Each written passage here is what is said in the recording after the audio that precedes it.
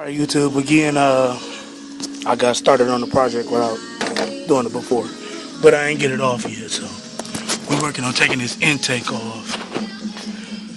A little problem I had a while ago, this little heater hose coil had broke on the bottom. Changing the plugs, it broke, snapped off and broke.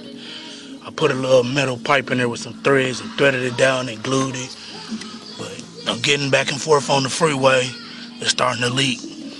And down into my spark plug, my little spark plug valley, causing me a misfire. So, and take this shit off and clean it. Take this shit off and change it. I got a new one in the house. We'll get this off and then we'll go get it. I got my antifreeze drain, alternator off. I just bent them up because they got a new bracket. I still got to take it off to get this line out for the fuel rails. But I'll show y'all once I get it off YouTube, get it on, and hopefully I can get it right. Last time I did this job on my town car, my silly self reused the factory gaskets, and they come with gaskets made on the intake. But let's get it off. Hopefully I have a successful job this time. I watched a couple of videos, seen some stuff I did wrong, and some stuff I could do different. So, alright YouTube, let's get it done. I ain't trying to be out here all day either.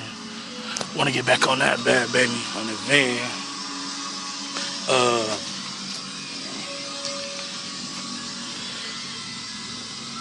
See, almost done with the back. Get it sanded down. But alright YouTube, I'm out of here. Alright YouTube, got them off. Got them cleaned up. I'm gonna clean this side up a little more. Silly me. Where is it at? Excuse me, YouTube.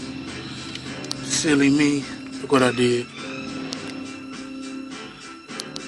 Was leaning on it, had my hand on it, and broke the case for it. But I'll look online and get another plug or something. It should be alright. Because these black ones are my spark plugs. For the spark plugs, and these are the injectors. So as long as I get them on there, get it on there, I might can find something to clamp on there. I'll make something work. Go to the junkyard and just cut the end off another car. Splice it in. Alright YouTube. I spent enough time getting this shit loose. Let me clean it. Let me clean a little more. I'm gonna clean this side a little more. That side is about good as it's gonna get. But clean this side a little bit around these ports, and I'll get back with y'all. Alright YouTube. We all good. Two small problems, but they very small. They ain't gonna stop me from going nowhere. One is I broke this tube, so I had to force it over there. It's working for now. And number two, my screw just snapped off in there. It's okay, I got another alternator on the way.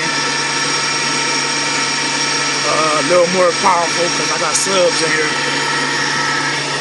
Back up so y'all can hear me. Get this mess cleaned up. Then wheel bearing on that. Body work back on that. Time to go get the Chevy, baby. Alright YouTube.